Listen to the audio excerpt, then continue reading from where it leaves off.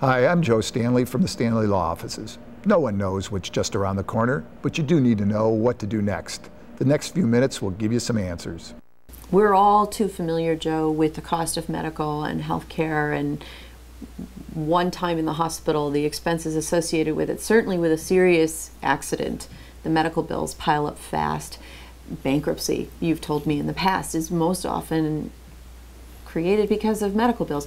What do people say to you when they come? They've got to be incredibly frustrated and stressed because of that. Well, hopefully the Affordable Care Act is resolving the situations of uninsurance, okay?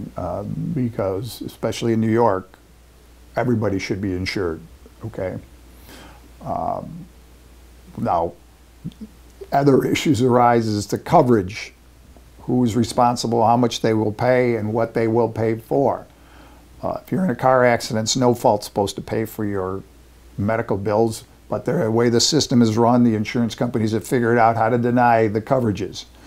If you're hurt on the job, workers' compensation is supposed to pay your medical bills. You know, they always contest those kind of situations. So it's something that is frustrating because just because you have coverage doesn't mean they're going to pay even for your regular health insurance. So yes, it is a problem.